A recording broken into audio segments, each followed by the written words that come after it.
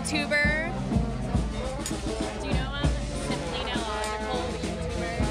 I don't think I've heard of that. She loves holographic things. Like Holographic things? Holographic. Like your jacket and your hat is like almost holographic. Right. So she's a YouTuber known because of her nail stuff.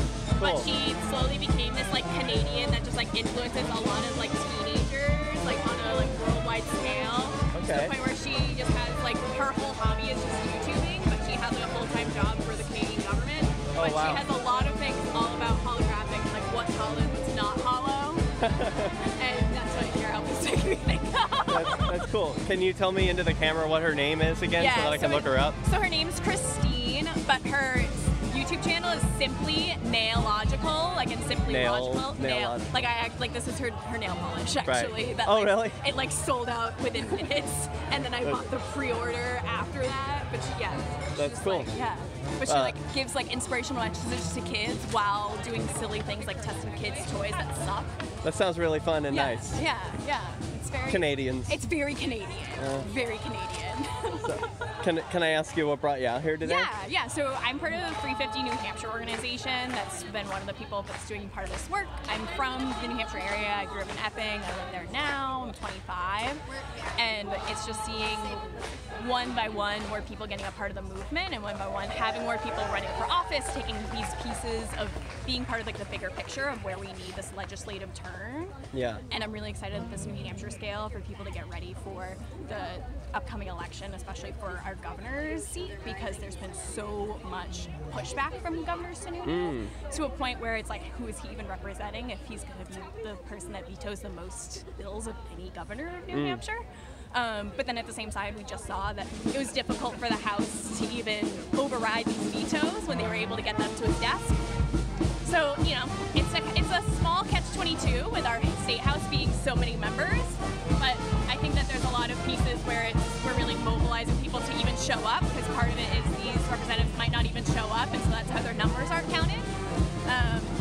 So yeah, I think that a lot of state reps are getting that push that they need to be listening to their constituents. I know about 4 years ago when I was a UNH student, I was getting voicemails, and I wasn't even able to leave voicemails to my state reps because it was their house phone line and it had full.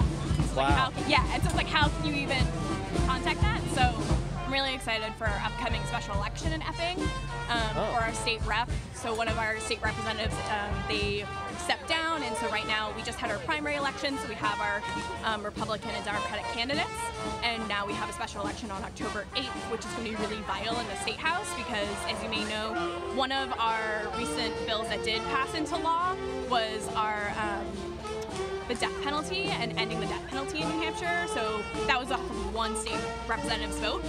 And our state representatives they represent like 3,500 people. We have like the third largest English-speaking governing body in the world. That's right. And it's, you know, it's wild how it's just, you know, you might be that 21st email to that state representative that helps them vote that one way on that one bill.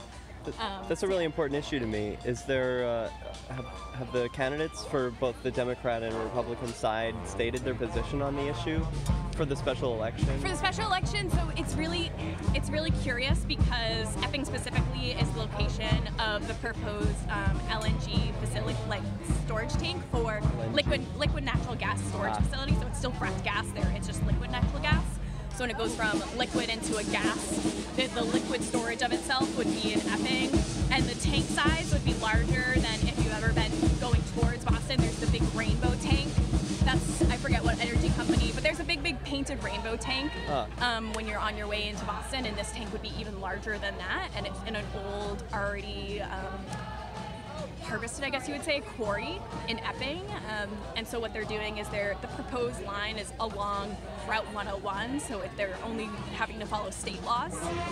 But Epping itself has a vote in the winter about whether or not they would allow this storage tank facility, and it's a really hot button issue, and some people think that might be why that state representative backed out, but people don't really know.